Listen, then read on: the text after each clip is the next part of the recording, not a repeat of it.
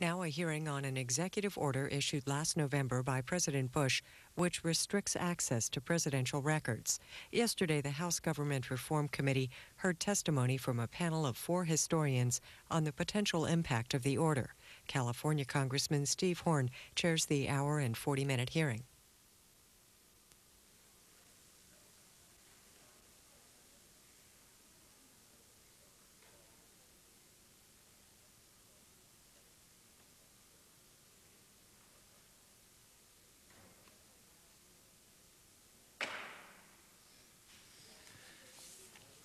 A quorum being present, the Committee on Government Reform will come to order. I ask unanimous consent that all members and witnesses' written and open statements be included in the record. Without objection, so ordered. I ask unanimous consent that all articles, exhibits, and extraneous or tabular material referred to be in the record. Without objection, so ordered. I ask unanimous consent that a binder of exhibits for this hearing be included in a record. Without objection, so ordered. Chairman Burton, unfortunately, is unable to be here and asked that I chair this important hearing. And I'm reading now a statement of Chairman Dan Burton, April 11, 2002. The chairman says, quote, "I regret that I'm unable to be present for this very important hearing. Unfortunately, there's a serious illness in my family, and I'm unable to be in Washington. As you are aware, I have strong feelings about archived presidential records and the ability of the American people to obtain access to these valuable resources.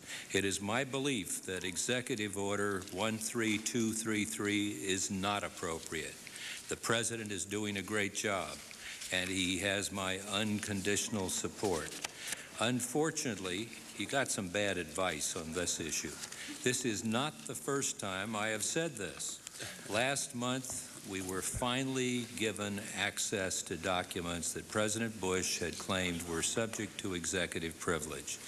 Those documents relate to law enforcement corruption in New England and goes back to 1960s, and that has resulted in $2 billion of civil litigation.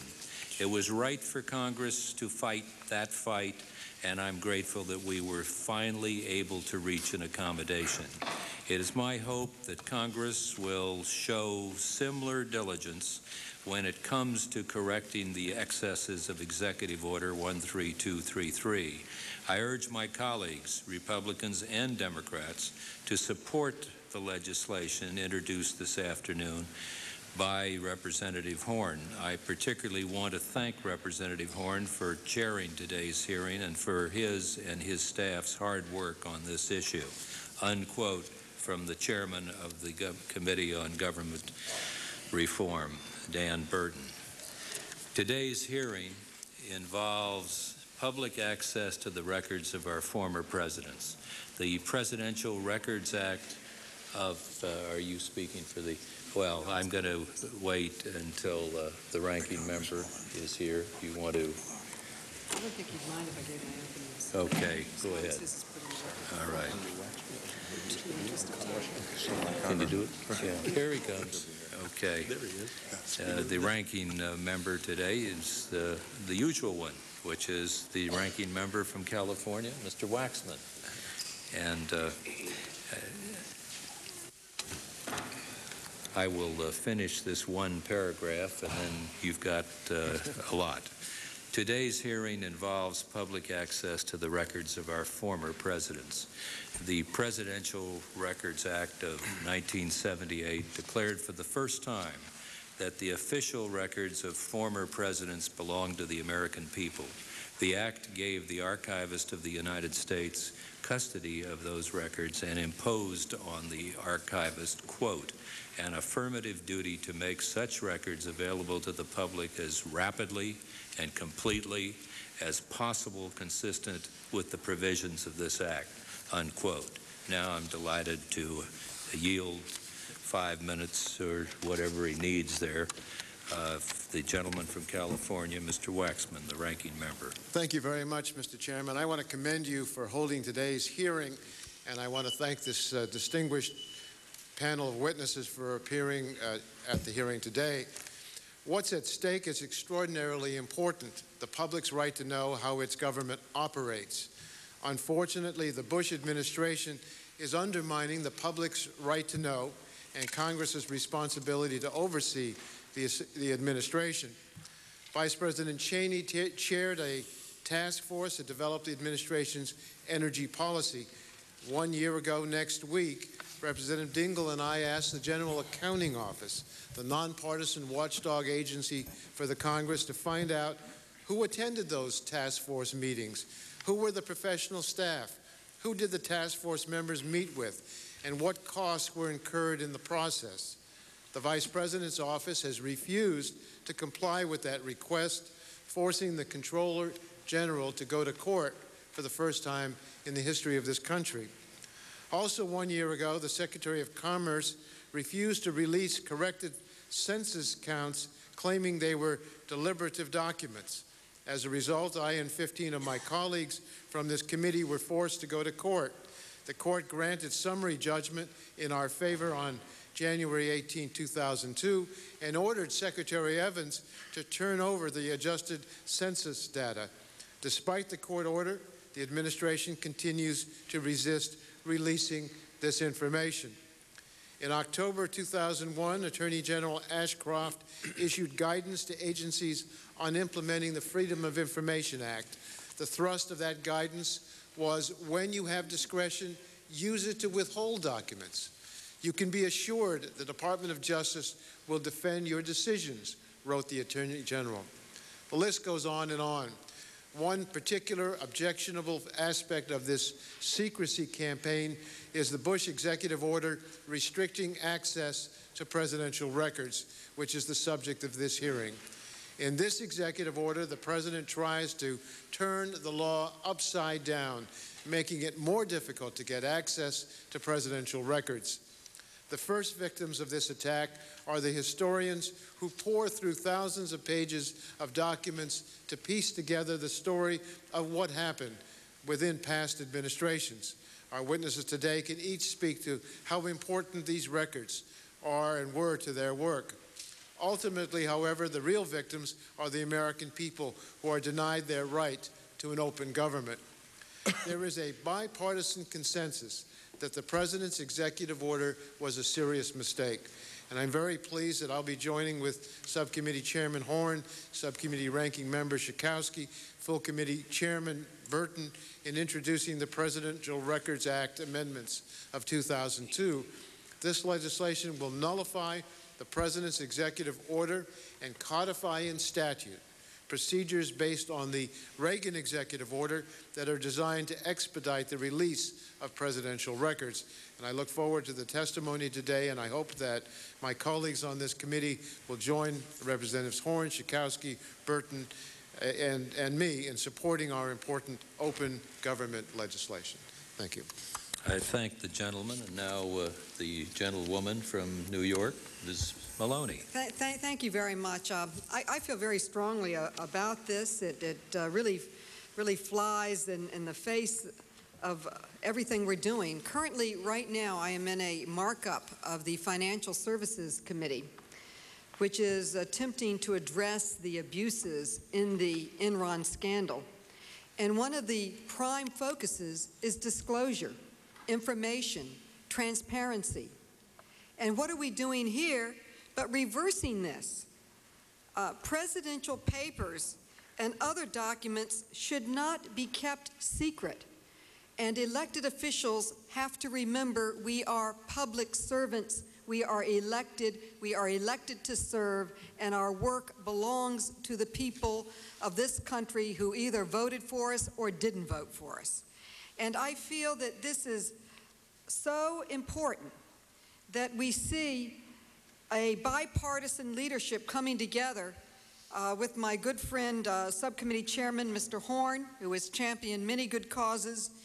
The Chairman Burton, we have had many disagreements with him, with the Ranking Member Waxman and other members of the committee, but he joins us. and along with Ranking Member Schakowsky, with legislation to nullify or dissolve this ill-conceived presidential order 13233. And I am extremely proud to be a co-sponsor of that. I would like to say that the leading opinion molders in this country agree. The Los Angeles Times on this action on November 1st attacked, they called it an attack on the principle of open government. They called it the dark Oval Office. The Washington Post called it a flawed approach on records. The USA Today, in their editorial, called it self-serving secrecy. Bush seeks to thwart release of administration papers. And the New York Times called it cheating history. So I would like to request that all of these editorials, in support of the public's right to know, that it be placed in the record. And thank you, Mr. Chairman. And it is often quoted that Supreme Court Justice Louis Brandeis said, and it's as correct today as when he said it many years ago, and I quote, "Sunshine is the best disinfectant." And there is a public right to know, and as the people's representatives, we must never forget this fundamental right. I believe that Ranking Member Waxman outlined some outrageous examples, even with a court order to release the information on the census that the current administration is thwarting that. This is information that the taxpayers paid for, that they should have. And I regret that I am in a banking committee, financial services committee markup on really basically this same point: transparency, the openness of information. I support this legislation, and I appreciate very much the leadership of moving this hearing forward. Thank you. I'm shocked that you would go for financial matters rather than morality. So, but We're trying to put morality into financial matters. We're putting morality into financial matters, and really the theme is disclosure, disclosure, disclosure, transparency, and then to move and try to block records that belong to the people that was created with their tax dollars. I find absolutely outrageous. And in fact, I think we should have 2 or 3 more hearings on it. Thank you. Bye-bye. You want to do them this afternoon? Okay, I now yield to the gentleman from Massachusetts, Mr. Turney. Thank you, Mr. Chairman. Thanks for having this hearing, highlighting an area that we all think is extremely important. And thank you to all the witnesses for listening through all these opening statements before we hear from you. And I'll say up front that I also have to leave, not to go to the Financial Committee, but to deal with a hearing before the Ways and Means Committee on welfare reform. And I don't want to try to equate or rank one above the other. It's just that I have to be there. But what you've said and what you provided in your written remarks is certainly helpful and useful, and I thank you for that. And you can trust that they'll be reviewed and taken to heart. We've got a serious problem with this administration, as I think you've heard from a number of people on both sides of the aisle, with this proclivity towards secrecy, toward keeping things under wraps, towards not sharing with the American public or even Congress information and documents that ought to be made available and that would be very useful to the democratic process if they were made available. This morning, members of this committee, in fact, received a so-called briefing from Homeland Security Director Tom Ridge. But unfortunately, this briefing was somewhat less than that. It also was held behind closed doors when it should have been held in full public view. The committee was not seeking classified information from Governor Ridge, and there really was no reason why he couldn't have subjected himself to the congressional questioning and to the public light when we have such a serious issue as Homeland Security. Because of his vast responsibility on operational, budgetary, and planning functions, it should have been a formal hearing, yet the administration, as in other matters, has stonewalled efforts to achieve that goal. We shouldn't necessarily be surprised, I guess, that the White House is taking these actions. For more than a year, members of Congress and public interest groups have struggled to obtain from this White House documents related to its energy task force. And I think Mr. Waxman went into that in some detail about how it took a lawsuit just to get a small amount of documentation that should have been provided, and there's much more that should be released. They will confirm the worst fears of environmentalists, that when they were preparing the energy plans, the White House listened almost exclusively to energy groups and industry heavyweights and largely ignored the concerns of the environmental community. So it's no surprise, I guess, that the administration sought to hide their decision-making process.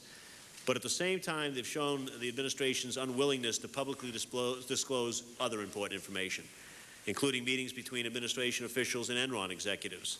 And in a memo to executive branch officials, the Attorney General stated his support for the rejection of Freedom of Information requests. And that's something I think is extraordinary and, before his statement, unheard of.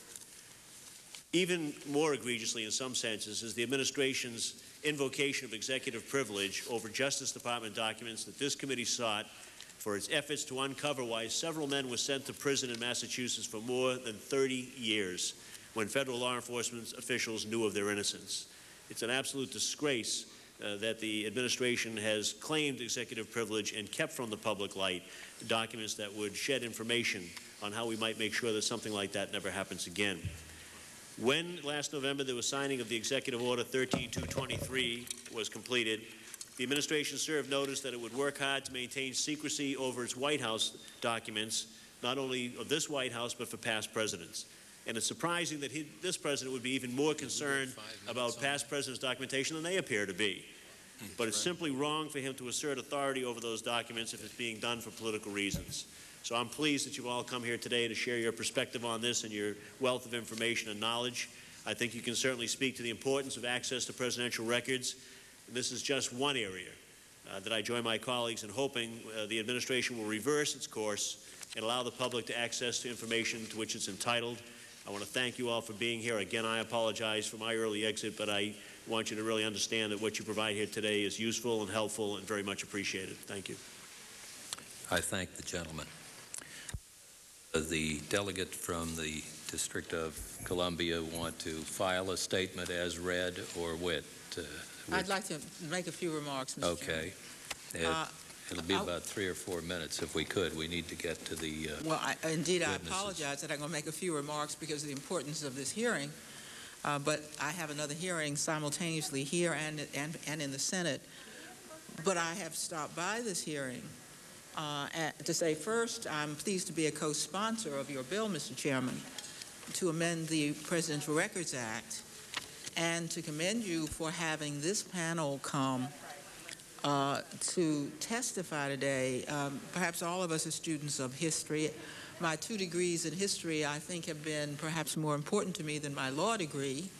It is with some understanding of history that we should approach our daily tasks here, and we do not always get to do that. To have that understanding of history, of course, we turn to those who look deeply into the record. We're here talking not about current history, but about the current matters, but about the kind of understanding of the past that should inform any responsible legislature. It is time that these matters were clarified as they can be clarified only through legislation. I think we will be all the wiser when we hear today's testimony. I apologize to today's witnesses, for whom I have the most profound respect. I assure them that I will be looking closely at their testimony. Thank you, Mr. Chairman.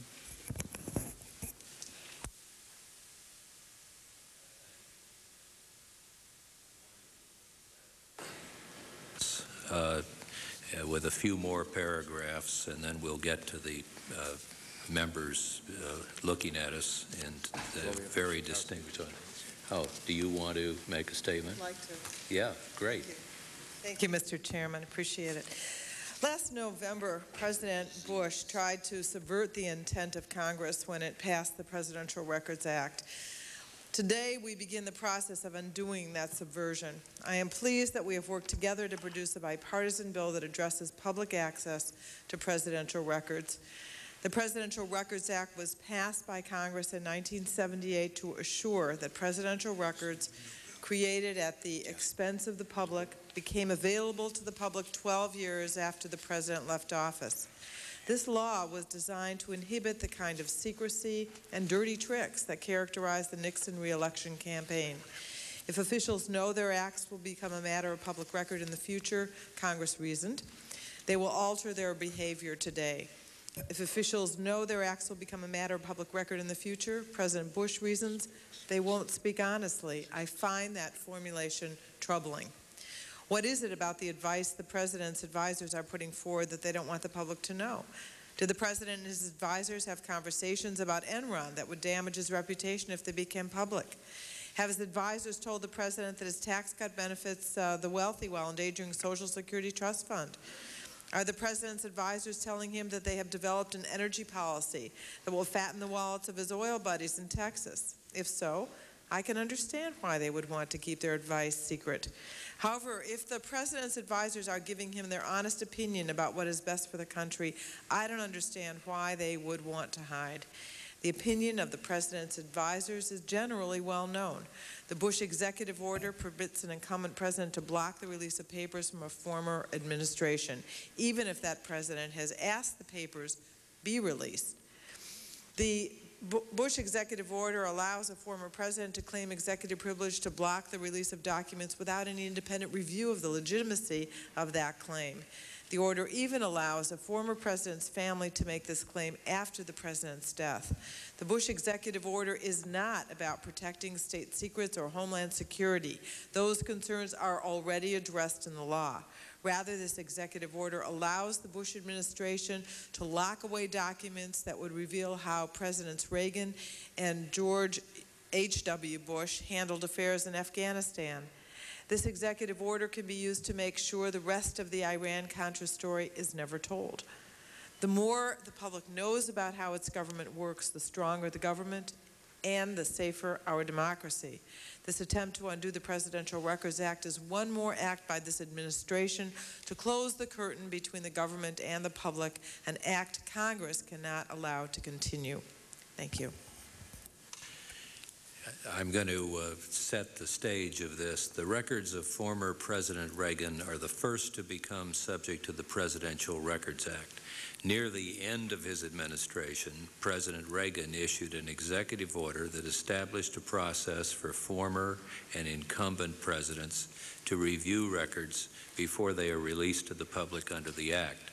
The purpose of this review was to permit a former or incumbent president to claim executive privilege in the event he felt that a particular record should not be made public. Basically, the Reagan executive order provided for the release of records unless the former or incumbent president claimed executive privilege within 30 days after being notified by the Archivist of the United States of the proposed release of those records. On November 1st, 2001, President Bush replaced the Reagan order with a new order, Executive Order 113-233. This new order creates a much more restrictive process. For example, it gives both the former and incumbent president veto power over the release of records.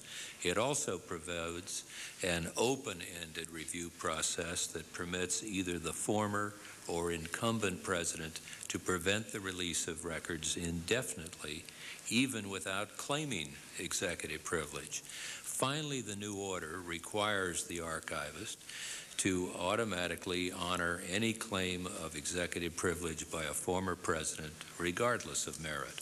Last November, the Subcommittee on Government Efficiency, Financial Management, and Intergovernmental Relations, which I chair, held a hearing on the implementation of the Presidential Records Act. Witnesses at our hearing raised serious policy and legal concerns over the Executive Order 13233. Since the hearing, many historians, archivists, and others have written to me expressing similar concerns. Based on those concerns, I've drafted a bill that would replace Executive Order 13233 with a statutory process for reviewing records for possible claims of executive privilege. My bill preserves the constitutional right of a former or incumbent president to claim an executive privilege. However, unlike the executive order, it does not so in a way that I believe is fully consistent with the letter and the spirit of the Presidential Records Act. I'm introducing my bill today. I'm pleased that a number of members have joined me as original co-sponsors of the bill, including Chairman Burton and Ranking Committee Member Mr. Waxman and Subcommittee Member, the Ranking Member, Mrs. Schakowsky. the ranking member of the subcommittee. I believe that this bill represents a reasonable and fair solution to the problems created by the Executive Order 13233. I hope that the committee will consider the bill in the near future. At today's hearing, we will receive testimony from noted historians on the importance of access to presidential records and the impact of Executive Order 13233. I welcome today's witnesses and look forward to their testimony.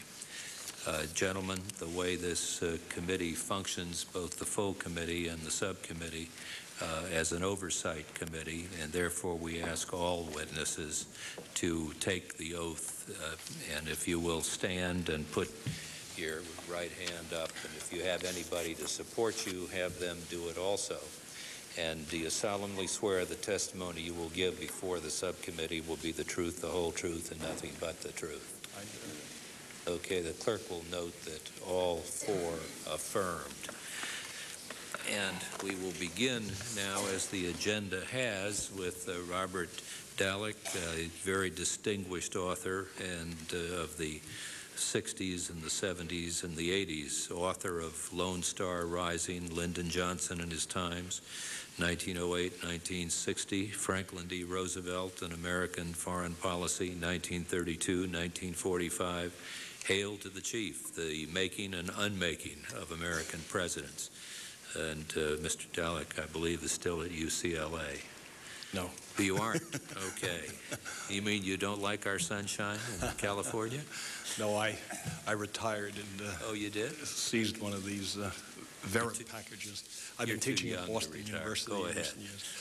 Well, Mr. Chairman, if you don't object, I would like to defer to my colleague, Professor Stanley Cutler, and let him lead off because, sir, he has been a driving force through the years in working to open presidential materials, and he was at the center of the struggle to open the Richard Nixon tapes.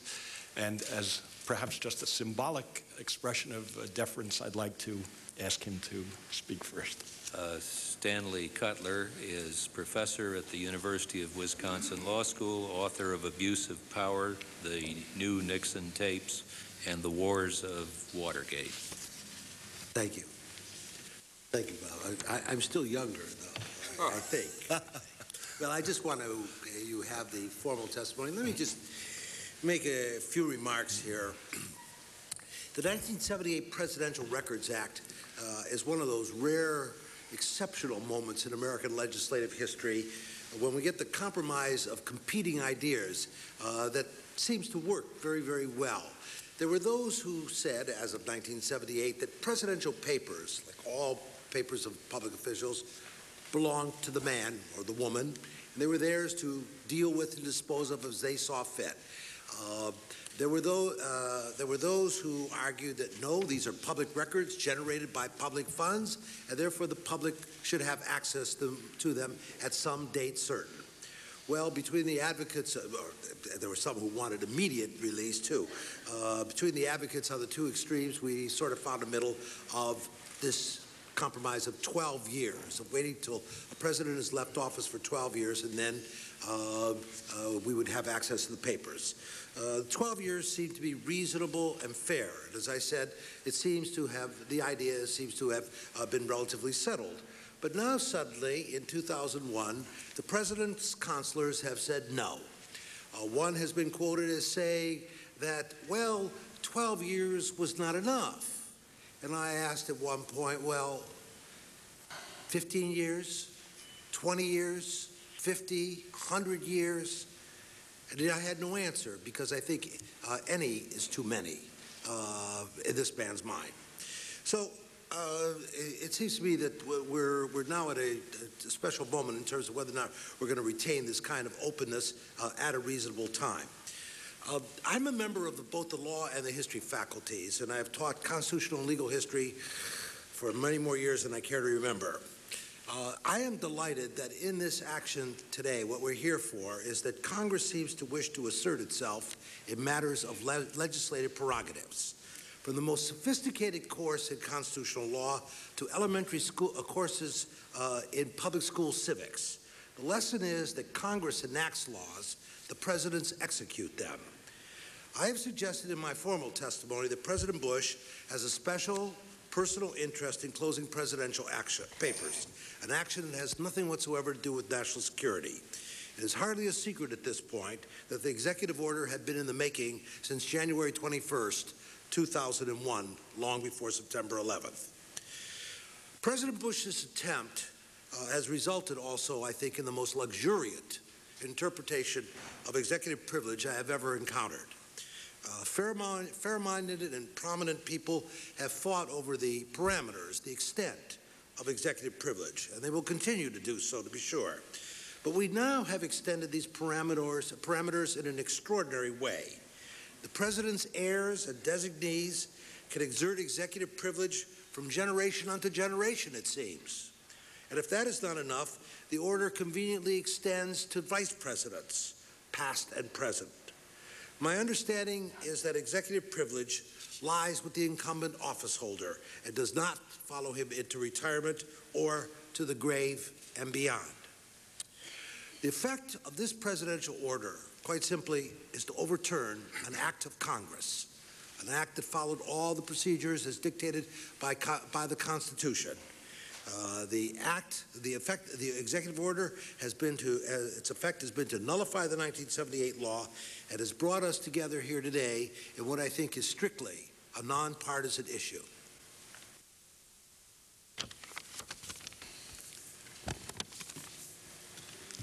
We thank you for that statement, or are you complete? No, I'm through. Okay.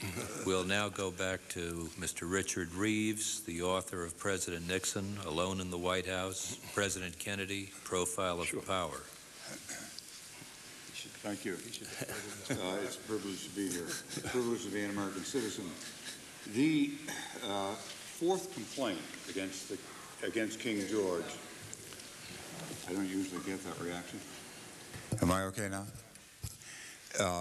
In the Declaration of Independence, the fourth complaint against the King of England and why we should break away reads, and I read, "He has called together legislative bodies at places unusual, uncomfortable, and distant from the depository of their public records for the sole purpose of fatiguing them into compliance with his measures."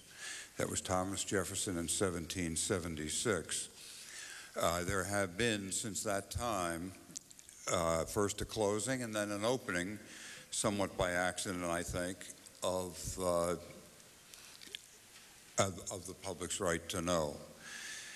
On November 1st, when the President signed Executive Order 13233, I sent him copies of my books on President Kennedy and President Nixon, saying that I thought they might be worth a lot of money someday as an artifact, because if this law stands, books like this will never be written again.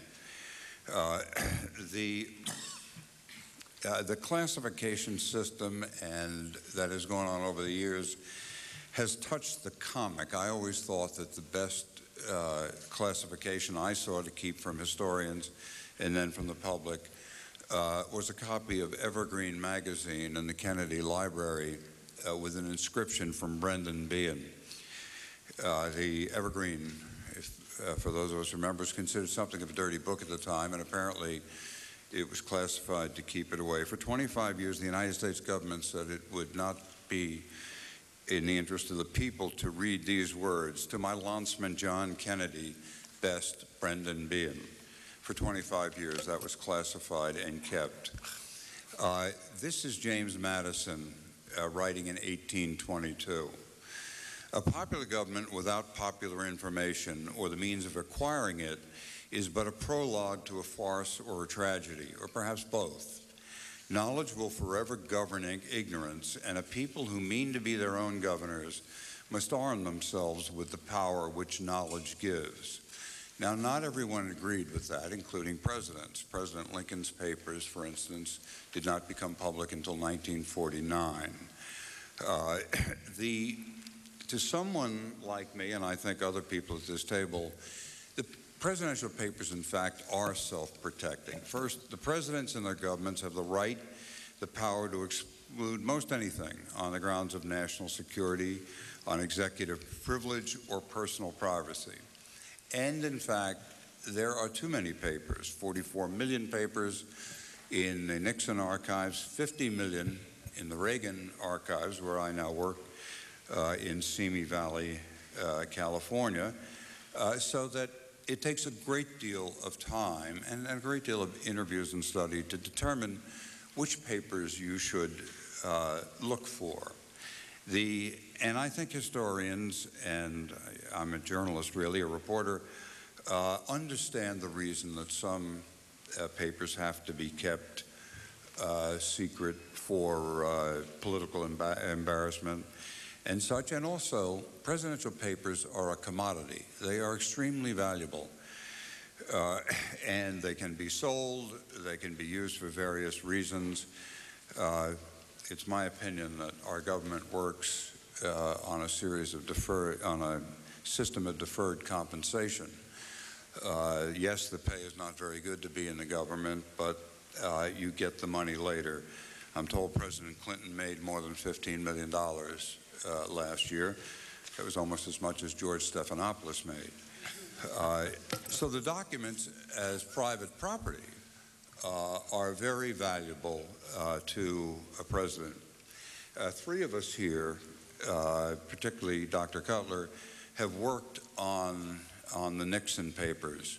And without seeing most of those papers, I think it's hard to understand even now what happened during the Nixon administration. By that, I don't mean the scandals of Watergate as much as I mean a systematic attempt to skirt the checks and balances of the United States Constitution. General Charles de Gaulle of France was a great role model for President Nixon. He governed more or less by edict. But most of us here are old enough to realize that President Nixon's two great accomplishments, the opening to China, which changed the politics, geopolitics of the world, and taking the United States off the gold standard. He really was the godfather of globalization in some ways. What we tend to forget, and what historians have had to try to find out, is that both of those world-changing edicts from the President of the United States had never been considered in public in this country. The Congress was not considered, the people were not considered, the press were not considered. Only four men, Nixon and Kissinger in the case of China, and Nixon and John Connally in the case of the new economics of the time knew. We learned of this when the president appeared on television and announced it as a fait accompli. It is only through searching the records that you can realize what it is that happened and what was actually so different about that president.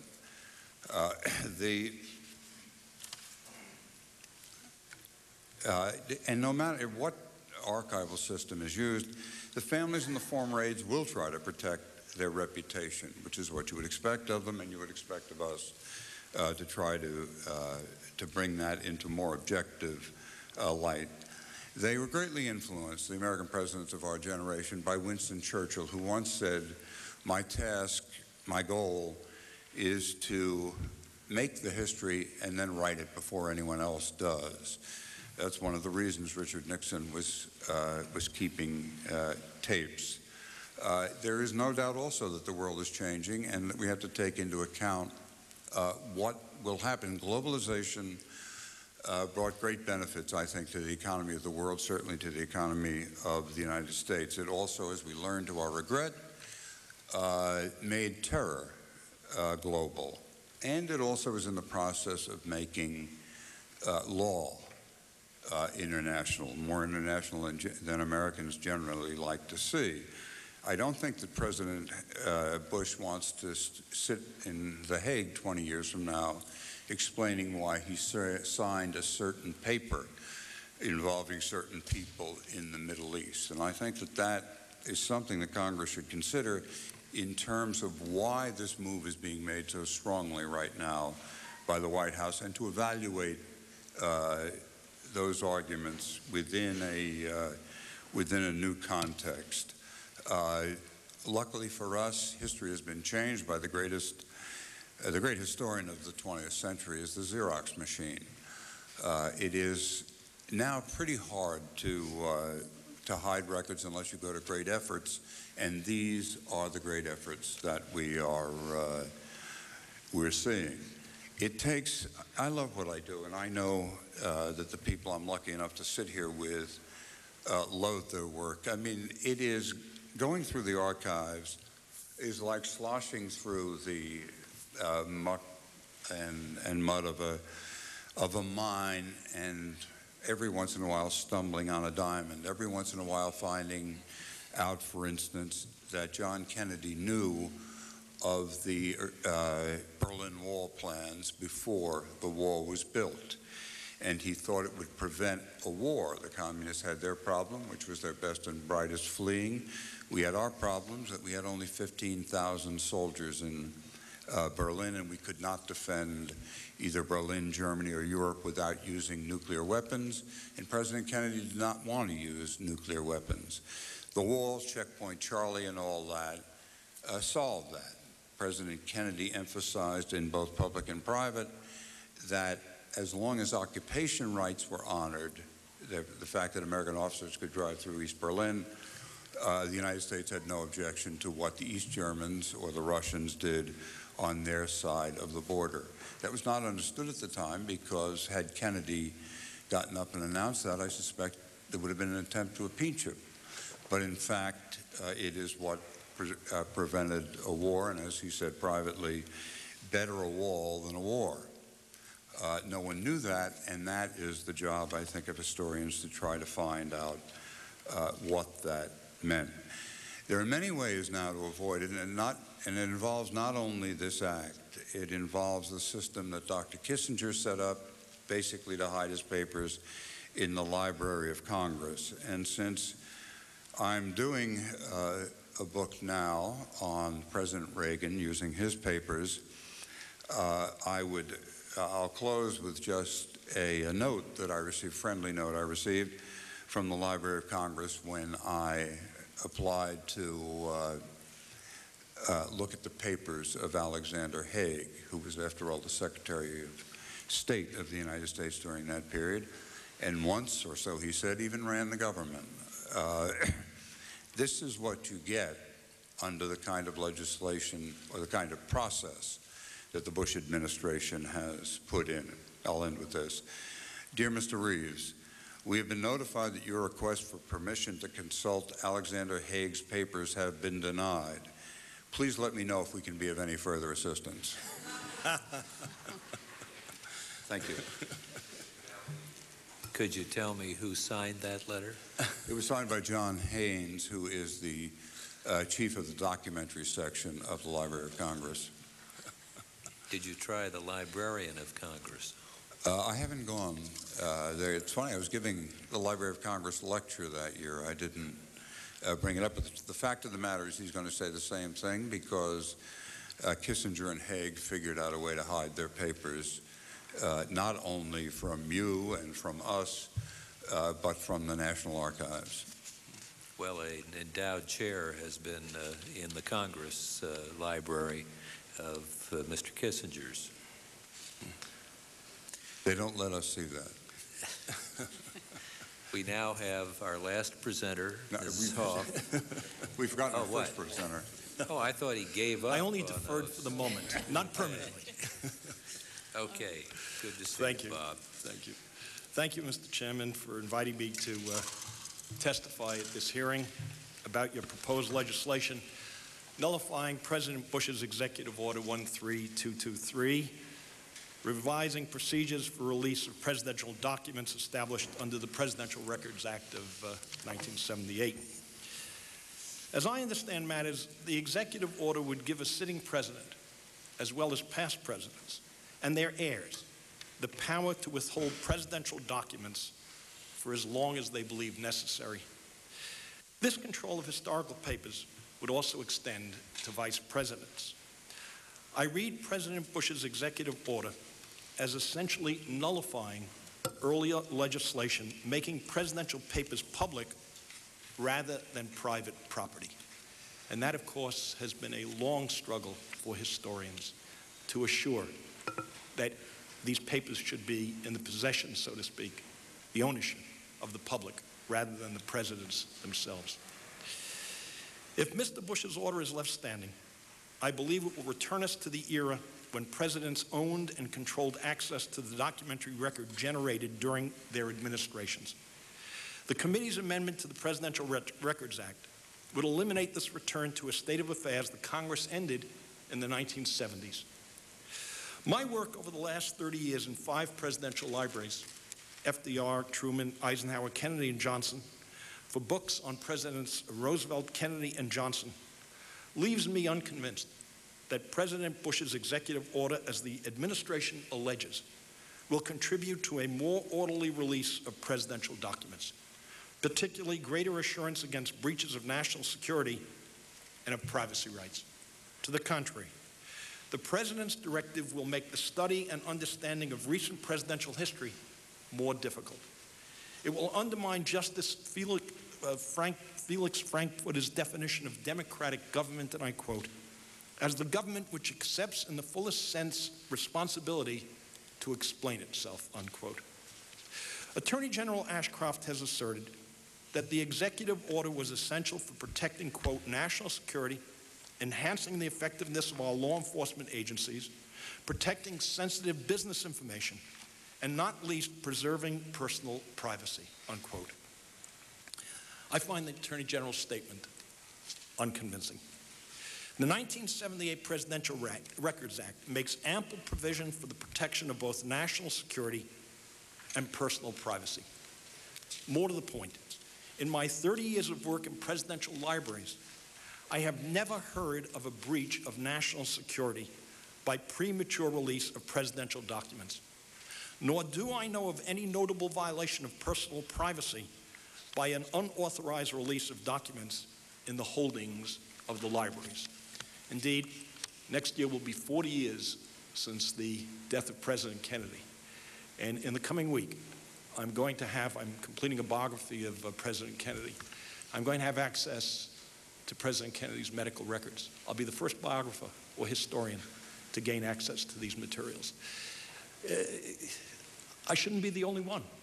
This should have been available a long time ago so that we could have known a great deal more about President Kennedy's medical history. But better late than never, as they say. I will leave it to others with greater expertise than I have to comment on the claims of executive privilege asserted by the President as an additional basis for his order of November 1. I can say, however, that to the best of my knowledge, it is unprecedented to claim that presidents maintain executive privilege after they have left office. Nor will I speculate on what exactly motivated President Bush's executive order, except to say that it is hard to believe that either national security or personal privacy are genuine central considerations. I would like to focus instead on the importance of opening presidential records to journalists and historians in a timely fashion. No one interested in the country's well-being favors inappropriate release of presidential materials. Some matters relating to national security and personal privacy should remain secret for the proper functioning of our government. As my colleague Arthur Schlesinger Jr. said in a letter to this committee last November, and I quote, a measure of secrecy is certainly essential to executive operations, but secrecy should be rigidly reserved for specific categories: weapons technology and deployment, diplomatic negotiations, intelligence methods and sources, personnel investigations, tax returns, personal data given the government on the presumption that it would be kept confidential. Secrecy, Schlesinger adds, carried too far, becomes a means by which the executive branch dissembles its purposes, buries its mistakes, manipulates its citizens, escapes its accountability, and maximizes its power, unquote. Holding back presidential documents impoverishes our understanding of recent history and handicaps a president wrestling with difficult contemporary policy questions. The more presidents have known about past White House performance, the better they have been at making wise policy judgments. President Franklin Roosevelt's close knowledge of President Wilson's missteps at the end of World War I were of considerable help to him in leading the country into and through the Second World War. Lyndon Johnson's effectiveness in passing so much great society legislation in 1965 and 66 partly rested on direct observation of how Roosevelt had managed relations with Congress. President Truman's problems in the Korean War following the move across the 38th parallel to North Korea was one element in persuading President George Bush not to invade Iraq in 1991. Every president uses history in deciding current actions. The principal victim of President Bush's directive will be himself and the country. The study and publication of our presidential history is no luxury or form of public entertainment. It is a vital element in assuring the best governance of our democracy. No one has a monopoly on truth or wisdom in the making of public policy, nor can historians or history offer a foolproof blueprint on sensible courses of action. But it is a useful guide in helping an administration make decisions about domestic and foreign affairs. The more we know about our past, the better we will be able to chart a sensible future. Your amendment to the Presidential Records Act will serve the nation. Thank you for listening to my remarks. I'll be happy to answer any questions that could in any way be helpful to your additional deliberations. We thank you on that presentation, and our last presenter, and we need to get, because we're going to be called to the floor soon for votes, and I want to make sure Mrs. Hoff has a chance to get her presentation in. You're certainly welcome to sort of give it a from the heart speech rather than all the, single things, because we don't have the time for it, frankly. But please give us a summary of all of these things go in the record, but we'd like to see what you want on what's the best way to make the best points given the time situation where everybody's yelling for the planes, and they've got pension legislation there, so everybody's around there. So Joan Hoff is Director of Contemporary History Institute at Ohio University, former President of Organization of American Historians, former editor of the Presidential Studies Quarterly, author of the Nixon Considered, the Nixon Presidency. We're glad to have you here. Thank you, Mr. Chairman, for the opportunity to testify. In the capacity that I held as head of some of these national organizations, I've long been concerned with access to presidential papers. I've worked in all of the presidential libraries myself, except for the Reagan Library, and published primarily on Presidents Herbert Hoover and Richard Nixon. To a degree, I kind of claim a monopoly on unpopular Republican Quaker presidents, of whom we've had two. Anyway, today, I want to simply reiterate what some of my colleagues have said, but also to place the Presidential Records Act of 1978 into historical perspective. It is one of the most important pieces of reform legislation passed in the aftermath of Watergate. Historians generally concur that Watergate was about holding top government officials accountable to people in a democratic system. The issue of government accountability is inextricably linked to access to information. Watergate aroused the historical profession, other scholars, and journalists to this important linkage, but that linkage remains fragile and needs to be constantly guarded. The 1978 Presidential Record Act provides this protection primarily, as you've heard, because it terminates private ownership of presidential papers and made those papers property of the federal government. But in November, President Bush, with his executive order, I think, stepped backward with respect to holding government officials accountable, the very issue that was at the heart of Watergate. Moreover, this executive order would appear, at least in my reading of it, to be incompatible with the 1978 statute by allowing a former or incumbent president to assert a laundry list of privileges beyond those recognized in the 78 law.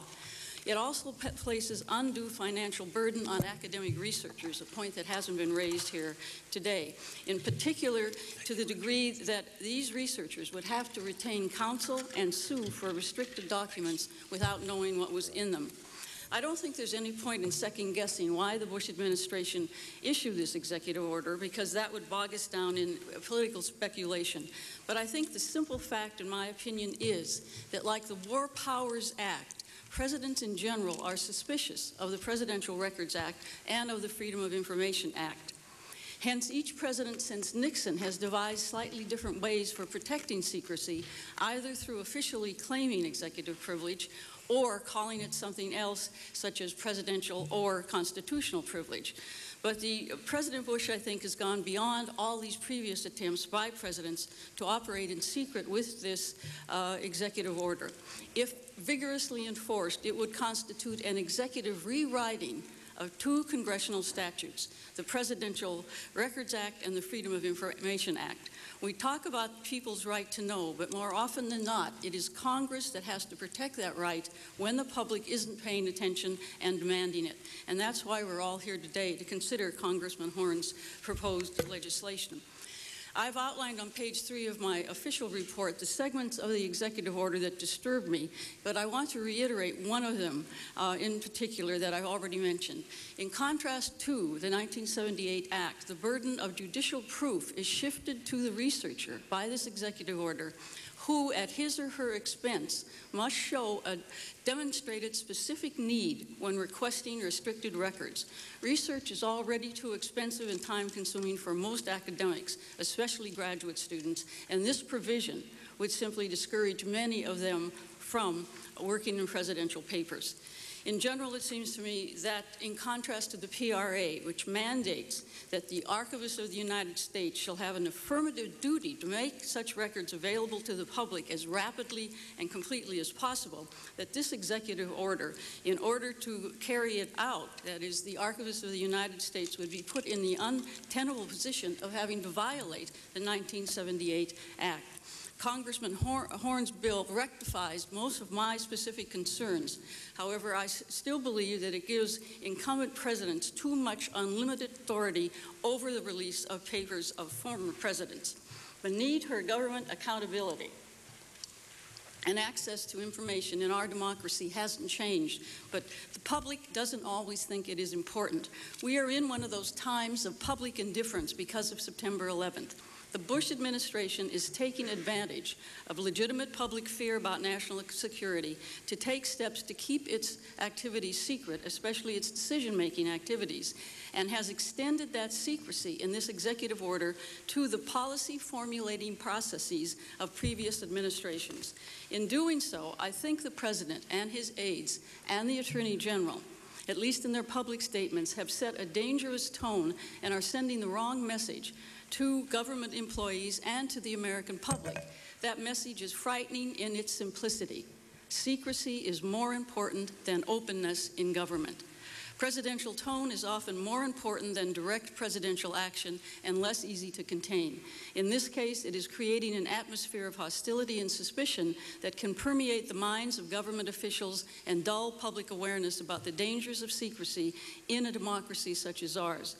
Lastly, I think it has been abundantly evident since Nixon that any administration which arrogantly asserts executive privilege to prevent public access to decision-making processes or to dodge accountability does not ingratiate itself with members of the media or scholars who usually become all the more determined to ferret out government secrets.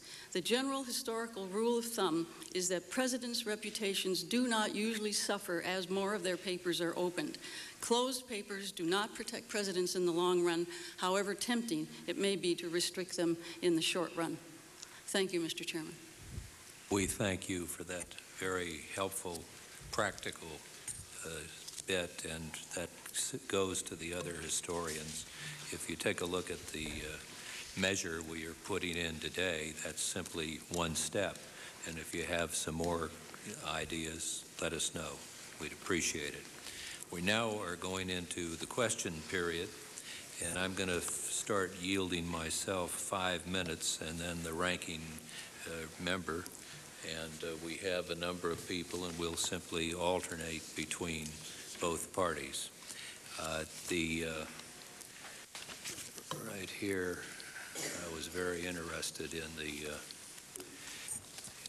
I'm going to just ask a few fast questions because time takes going. And I'd like to know how many of you know that the First World War papers are still locked up. Why? Do we know why? It's like the First World War buildings that remained on We need the mic to, I'm sorry. yeah. It's like the buildings that were on Constitution Avenue for years, dated from the First World War, that were called temporary. Right. For their furniture. No one knew why they were still there. My mother worked there in the Navy. Yeah, well, yeah. I know this about the First World War papers. I don't know why anyone would be interested in trench warfare right now. Yeah. Well, I'll pass to another one. Now, as we drive in from Dulles every Saturday, we hear the Johnson tapes brought from the Johnson papers. And I take it somebody is in with the people that run the Johnson Library. And because apparently nobody else can get them, and now they'll release them. But it seemed to me, Dr. Dalek, certainly, when you were writing on Lyndon Johnson, yes, you wish you had those tapes. Well, I had a handful of them, but in fact, President Johnson directed that they should be closed for 50 years after his death, which meant that they would not be open until 2023. In her wisdom, Mrs. Johnson and the head of the Johnson Library, Harry Middleton, agreed that they would open them sooner. Indeed, as I think Joan Hoff said, in essence, Johnson's reputation had nowhere to go but up. And by opening those papers, I think it served him, served his reputation. And who can listen to them now, which I sometimes do, without a certain amount of amusement, and you're educated by them. But there's still many of those tapes that are open, that are closed, indeed, at the John Kennedy Library, which antedates... Well, let's stick with LBJ for a while. Do you know what type, generically, of phone calls are not being released? Well, they claim that what's held back are those materials which would jeopardize national security or violate personal privacy rights. Now, of course, I can never tell what, in fact, they've held back, whether it meets sensible judgments on national security and personal privacy rights. Over my career, I've been mystified at times when I've seen papers that were released later, and I wondered, why was this a national security consideration? It just mystified me. So well, those are the two criteria that they're using. Dr. Kearns, I believe, is written on Johnson. Isn't that correct? Yeah. And yes, then you're written on it. Mr. Yeah. Caro has 2 volumes out in his very fine effort there. He's got the 3rd one now, yes, on Johnson as majority leader. Yes. And that's coming out in a week or so. Yes. So I don't know who else is out there wanting it, but it just seemed to me that it ought to be open to everybody. Well, without question.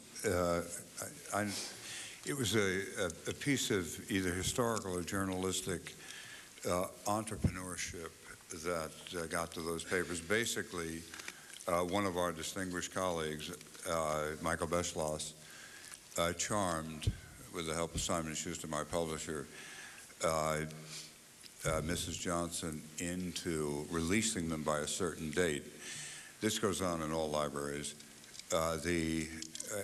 But one of the ways it was done was that Michael had access to them for months, so that it was released to everybody on the same day, but he had a book finished that day, and everybody else was knocking on the front door. I think all of us have been in situations, particularly at the Kennedy Library, where there are researchers and then researchers, friends considered, Mrs. Kearns, Mrs. Goodwin, considered a friend, and Arthur Schlesinger considered a friend, see different things. I don't know how other people feel about it. I would prefer a system where it truly was an equal starting line, but so far that has not happened. I have just one question, and then I'll turn it over to Mr. Waxman. Are you aware of any instance in which the release of presidential records has created a personal hardship or otherwise resulted in public harm? Well, I remarked on that in my statement. I know of no instance. Yeah.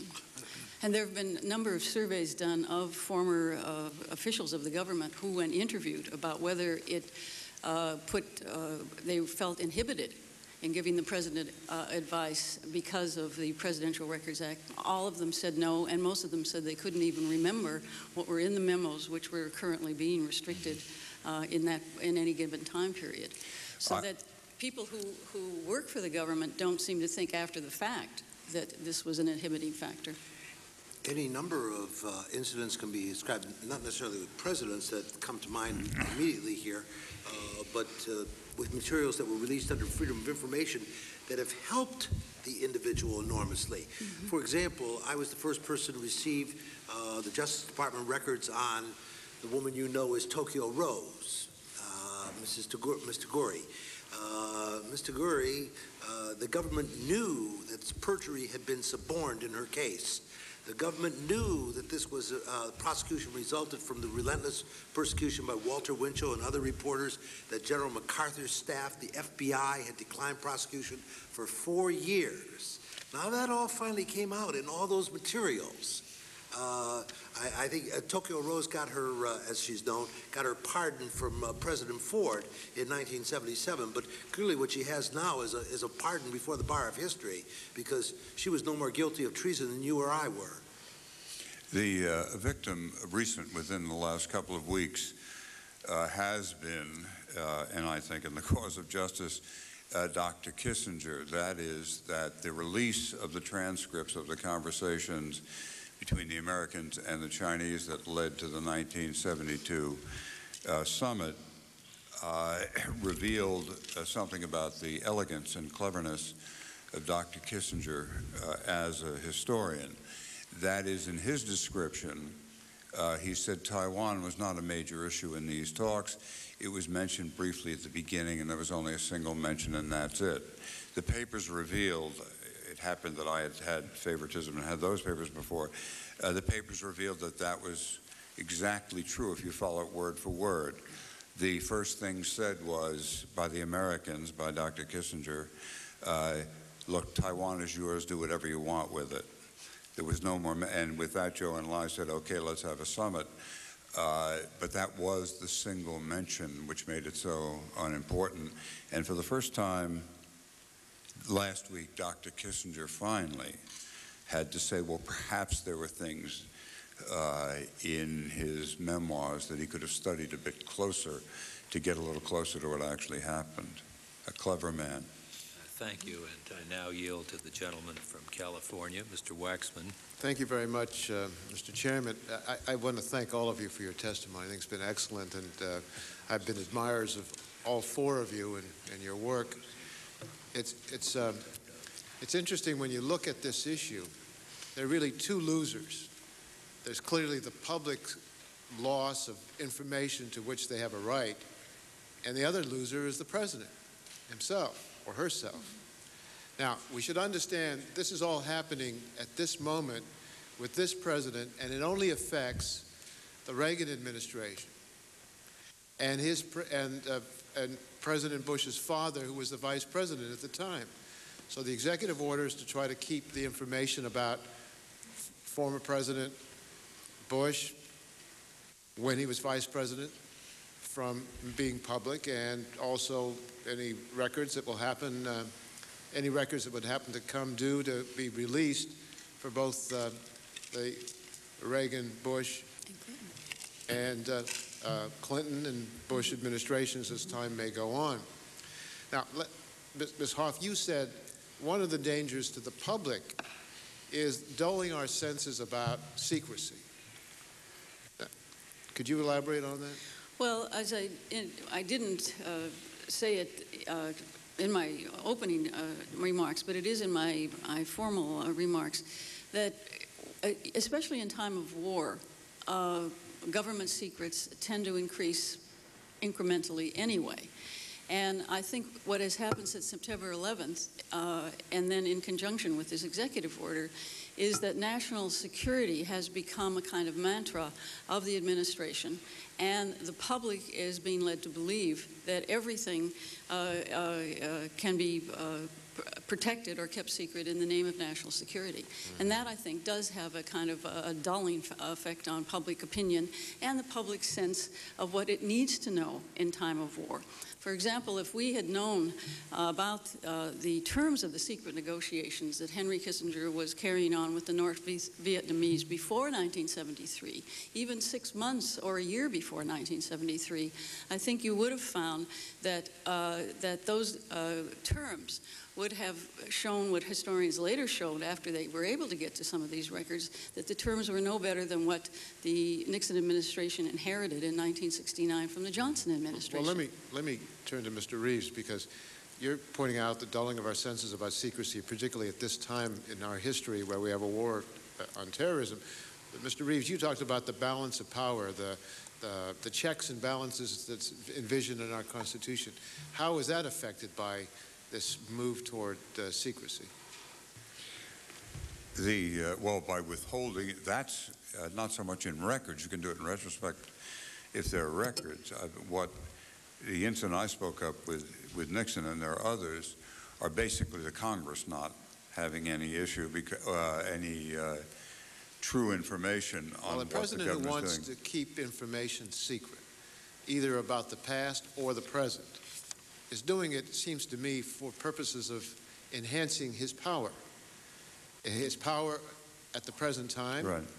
If the Vice President of the United States doesn't have to reveal who he met with in an energy task force, if we have these other examples where there's not the transparency in the way decisions are made, and the Congress is kept in the dark and the public is kept from knowing what's happening, it really keeps a check on the ability of a president to, well, let me put it this way. It keeps the checks and balances from operating, because the president starts getting more power because he can operate without the Congress and the public saying, no, wait, you may be going too far. Right.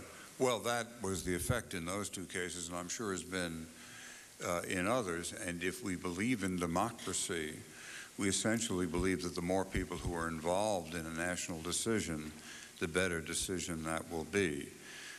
Presidents routinely, I think, try to subvert that idea. They think they know better. Well, I suppose it's whenever you have power, you want more power. I'd submit that a president becomes the victim, not only the ways you all pointed out in your testimony, by this secrecy of these records, but I think the president becomes a victim because when a president gets too much power, when anybody gets too much power, as the aphorism is, power corrupts and absolute power corrupts absolutely, the president doesn't have the usual checks on him that will help make decisions properly. And I thought it was an excellent point that you made, where if a president doesn't know history in making decisions at the present, he could repeat the mistakes or fail to learn from previous mistakes. And I would submit that that becomes a disservice to the president in making decisions not to have the advantage of information from the past, and also to have too much power without the usual checks that a democracy would bring on that power.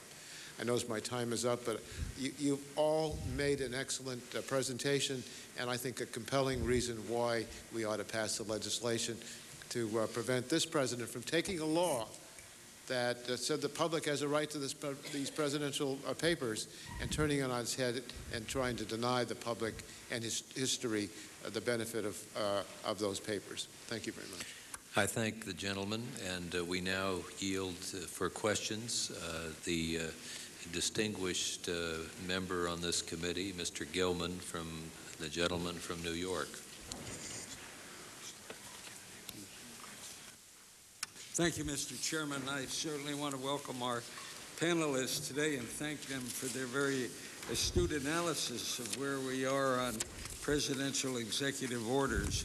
As you probably are aware, this committee had been trying to get some information on the criminal background and the FBI association with mafia cases in the Boston area. Let me ask, would the executive privilege apply to anything before the Reagan administration?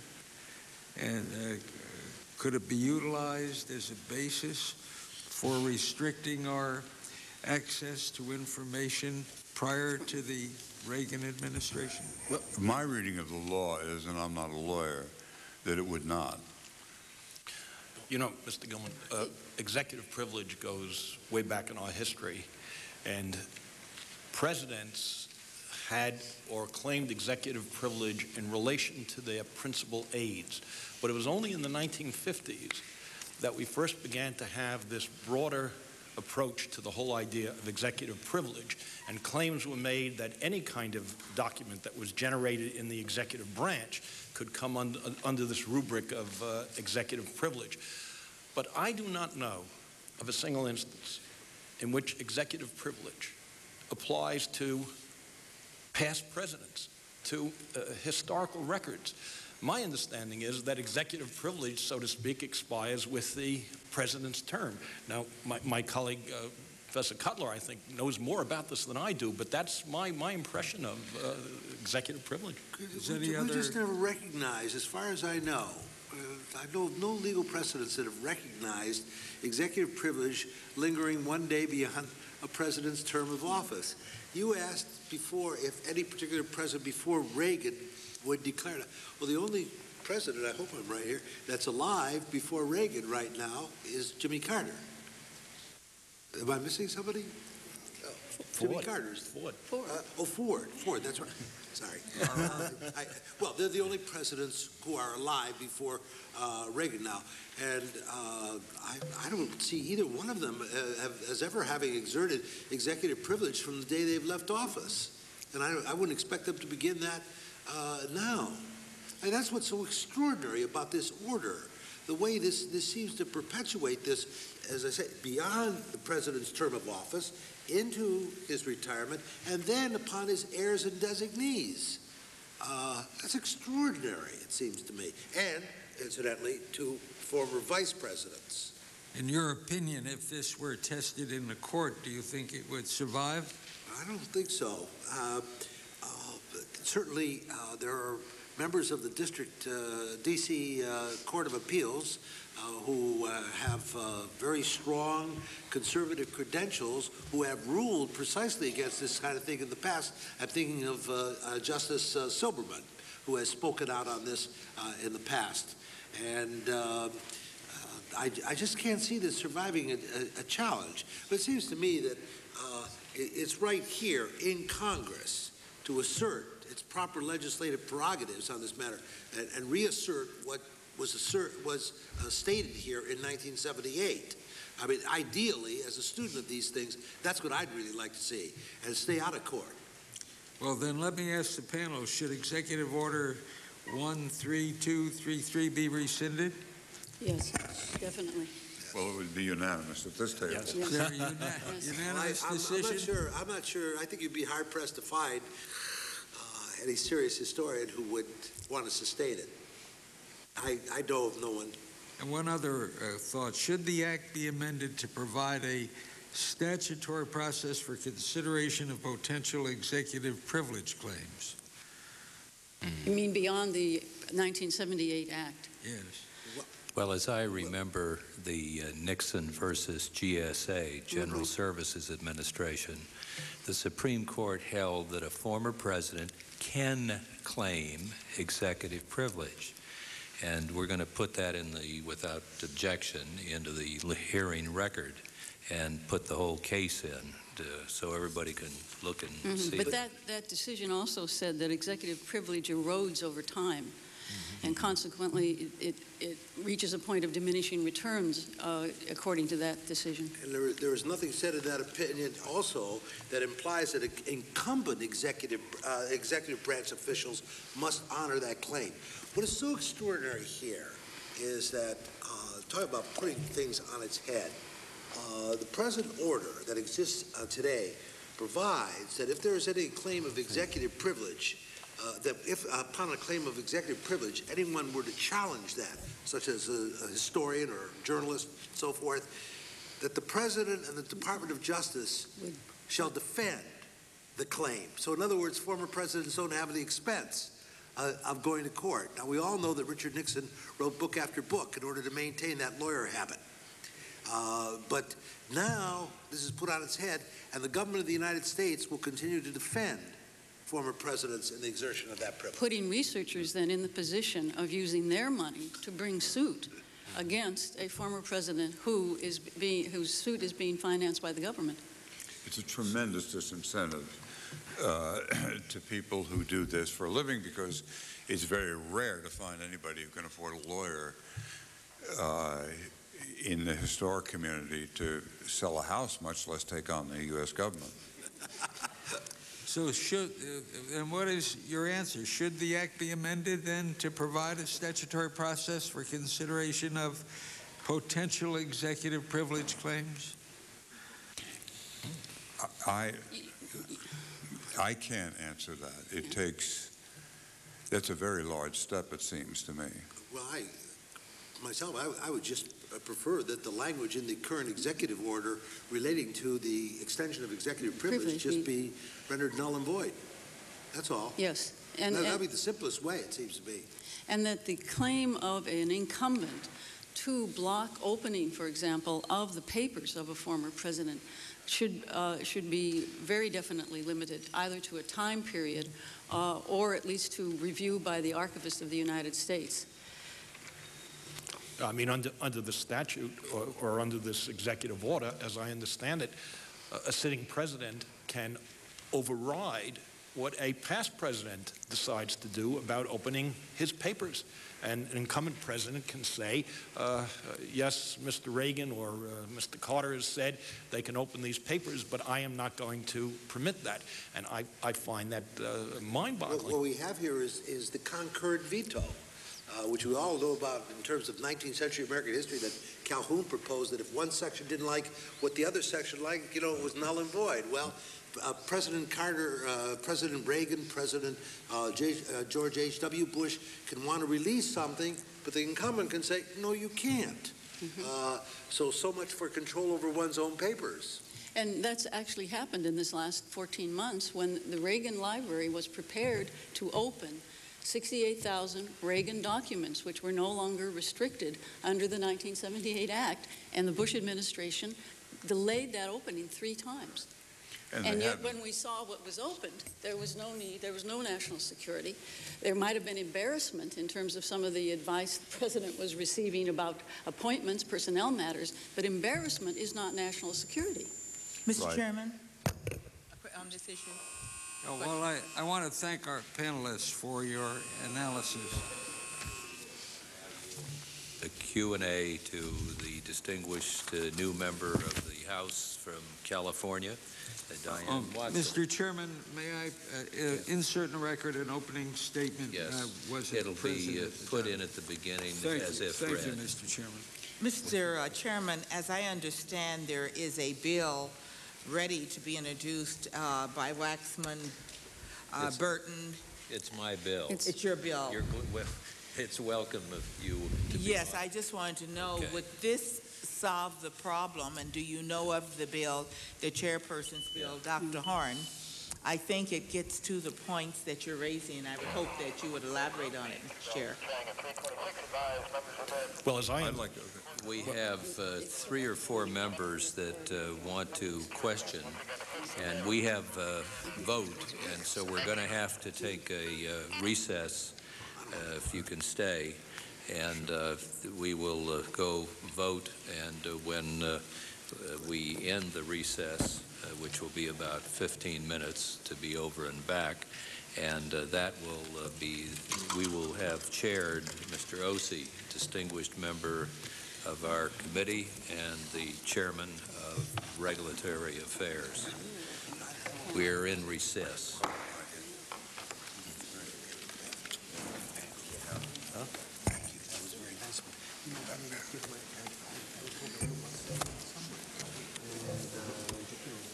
That's good. I gotta go to the bathroom. Fast Eddie. He wants to be somebody more than what he is now. I'm going to reconvene this meeting. I want to thank the witnesses for hanging with us. Apologize for the delay. I'll claim the time. There being no other members. First of all, for each of you,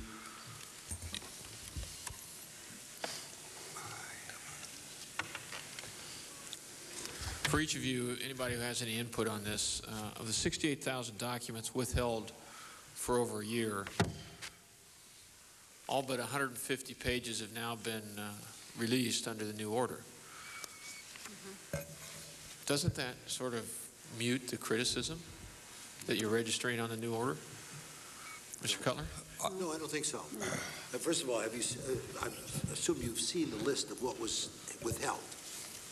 The papers, there is a list. All right. It's a very promising list because it's filled with, it promises to reveal internal debates over appointments and so forth, which is really, you know, in our understanding of how you make appointments and so forth is very, very important. There are people, for example, Clarence Thomas, that are mentioned in this, that obviously there's concern about protecting him. But I don't think it changes anything. I mean, it's clear that none of this is stated on the basis of national security. That was the first thing that struck me. This was all on the basis of confidential advice. So, you know, I take it back for 1 second to the Nixon stuff. When the first great release occurred in April of 1987, 150,000 pages were withheld, and we were given a list of everything that was withheld at the time. And it was the strangest thing. It was, I mean, there were things that about President Nixon's remarks to the Davis Cup team, Mrs. Nixon's garden party, and so forth, you know, which is strange. Why withhold that? But then, as you ran further down the list, there was, for example, H.R. Haldeman's file on the 1972 presidential campaign. Well, the 1972 presidential campaign clearly involved the Watergate matter in some significant ways, but the whole file was withheld on the basis of personal political, was that it? Personal political was the standard. Which, you know, only, so, you know, the material seemed to be very, very significant, and that seems so here. So I don't think that moots the matter at all. You say it seems significant? This new material. New material? Yes. What I've looked at, I would say that I thought that it kind of was not mitigating because the material, not that I've seen every page of it, but I've seen a lot of pages of it, was barely questionable to be withheld. The 150 pages that are still not let go are some sort of internal papers on judges, potential judges and whatnot, and they undoubtedly have, if they're candid, they undoubtedly have some things which might be private. But the rest of the stuff doesn't seem to me to rise to any test of needing to be reviewed because in the first case, the president saw almost none of this. These are internal memos between people within the White House, so that it may have evolved into advice to the president, but it isn't in those pages. The president is barely in those pages. What I find troubling about it is that one is gratified that so much of the material has now been released and there are only some 150 pages that remain. But I think it's the principle that's at stake here.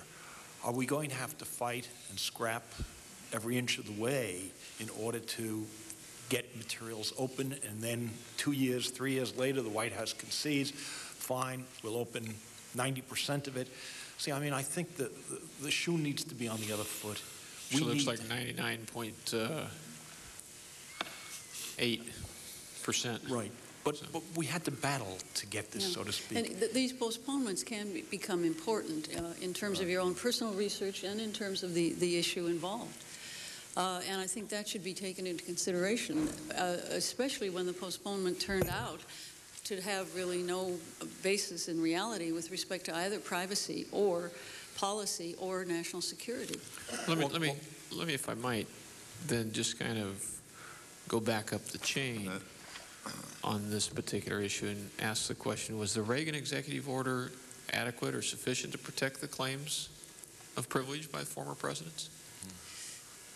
As a non-lawyer, my opinion of that was, when he issued it at the very end of his second term, that it did perhaps open a kind of can of worms with respect to former presidents making claims of executive privilege long after they're out of office. And since that wasn't challenged, or in this case codified till now, I don't think I gave it much thought, other than it seemed to me to open a door that perhaps would cause a former president long out of office to decide that somehow his papers, some papers, reflected a need to be protected by a claim of national security when he might not be basically well informed about what national security was 12 years later. If I read an example of what the point I hope to make about whether this stuff was that sensitive at all. This is a 1980, this is one of the things that was just released. It's a 1987 memo to Howard Baker, who was then chief of staff, from Gary Bauer, and it was about, as we recall, the stock market crash of 1987, that dive. And this is what they felt they had to review to see if it involved national security when it had been once passed already. It is not sufficient for the president. This doesn't go to the president, it only goes to Baker. It is, and the president hasn't seen it, at least since his initials aren't on it, and they usually are. It is not sufficient for the president to only say that this is not 1929 and the economy is good. I have attached President Hoover's statement after the October crash. You'll note that's exactly what Reagan said. We do not need to give the press and liberals another, quote, parallel to draw between then and now. The Democrats are on the floor now making the Hoover-Reagan connection. We must move quickly, underlined, before the connection gets settled in the mind of the average citizen. I would argue that doesn't fit any of the criteria for papers that should not be released. That existed under the Reagan executive order or under the new order? Under the new. Okay. Mr. Balak, anything to offer? No. Or there was, it wouldn't also have been restricted under the 78 Act. Right. Could have been. This piece could have been. No, I'm saying it couldn't have been Right. if that act were applied even-handedly. No, it couldn't have been. All right. Finally, if I might, this is my final question, and that is, do you think a statutory procedure that directs how an incumbent president shall invoke executive privilege intrudes too much on presidential prerogatives? In other words, if Congress says you have to follow this process to invoke it, is that too much of an intrusion from the legislative branch into the executive branch? You mean on past? On executive privilege claims. About past presidential materials, not current executive privilege. Okay, past, that's fine. You mean, okay, to answer your question, no, I don't think so.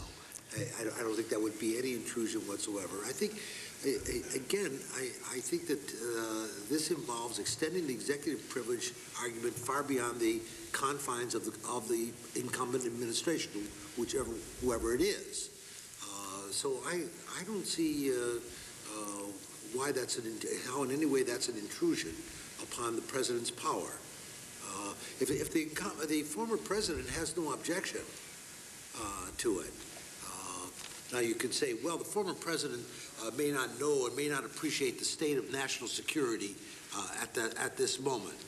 I find that hard to believe because I'm assuming that past practice continues to this very day where former presidents are regularly briefed if they want to be by the CIA and whoever does the briefing. I mean, that's been the practice for about the last 40 years. I think it goes back to when Eisenhower became president and did this with Truman. And succeeding presidents have done the same thing. So it seems to me unlikely that a former president would have no appreciation of what is a national security matter today. Was that responsive to your question? I mean, I understood the question differently, and in fact would take a different side. Okay. that is, since executive privilege is often a contest between the executive and legislative branch, it would be an intrusion for the legislative branch to be able to set firm rules as to what involved. The executive could certainly veto any such legislation. Yes. Yes, no, I think it should be an ongoing negotiation, which could include vetoes or anything else. But I don't think that the law or anybody else would be helped if the Congress had the power, if they could sustain the power to define what executive privilege is. If I understood the question. Well, executive privilege is a doctrine that emerges by deduction. It's not out of the Constitution. Right. It's not out of statute. It's not out of anything. You know, it's something that comes up from time to time, and feelings toward it are governed by the exigencies of the moment. Now, if you were to do this in a statutory sense, as you are proposing, I'm sure that the President would, with your cooperation, your consent, continue to exert executive privilege in certain other matters. You're saying that this is one we find no constitutional, no statutory or logical authority for. That's all. Yeah, as long as the legislation applies to presidential papers, and as long as, if I'm reading it correctly, it does specifically indicate that there will be a time limit on both the former president's claims to privilege and the incumbent president's claims to privilege, that this can't go on indefinitely. That was, I think, a defect of the Reagan order, or a flaw in the Reagan executive order, that it did not place a time limit on these claims of either the privacy or national security with respect to former presidents and presidents. The time limit, I think, is essential. And I don't think that would constitute an unnecessary congressional invasion of presidential prerogative. Which you do well in this legislation, the time limit. No, I think it's very reasonable, very fair. As I understand it, executive privilege is in the service of the effective functioning of the presidency. And I think if you are trying to extend executive privilege to past presidential materials, I don't see the logic of it. What I understand is that you want to defend national security against intrusion, you want to defend privacy rights against intrusion, but I'm hard-pressed to understand why executive privilege claims would still operate in relation to past presidential activity. That individual is no longer president of the United States. His functioning as president is no longer going to be, because I assume that you're talking about quite specific things. You're not talking about some general principle as to the functioning of the presidency, but quite specific instances in which the president is eager to maintain control of information, of his communications between himself and particular aides. And so I find extending executive privilege to past presidential materials is something that I'm not very sympathetic to, or sympathetic to at all.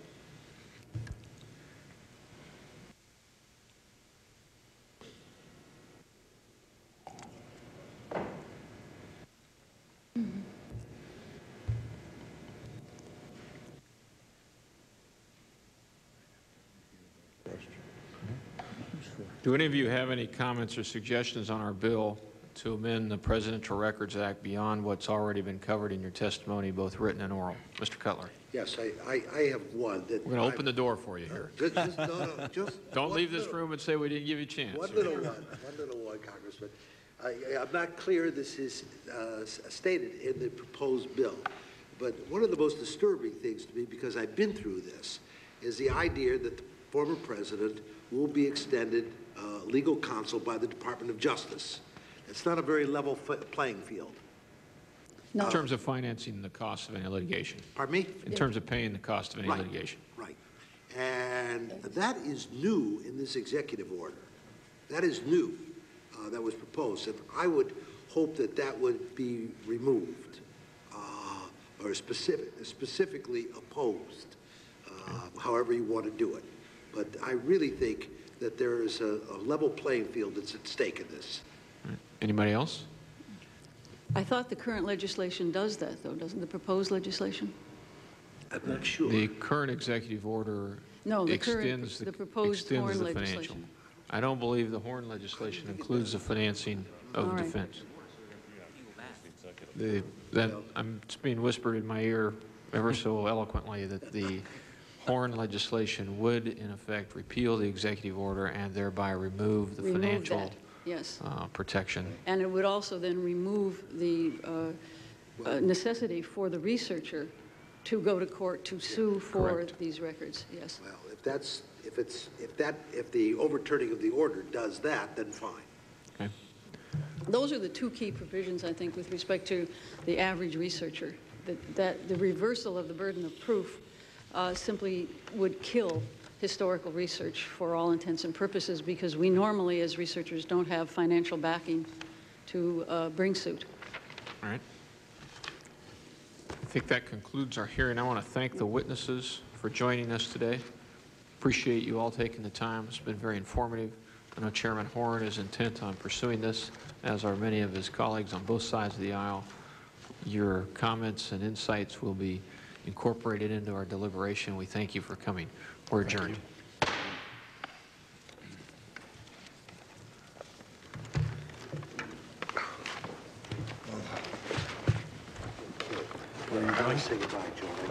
I am going home to meet my wife, I hope, coming into Well, New no. York. Okay. So you're going up. I'm going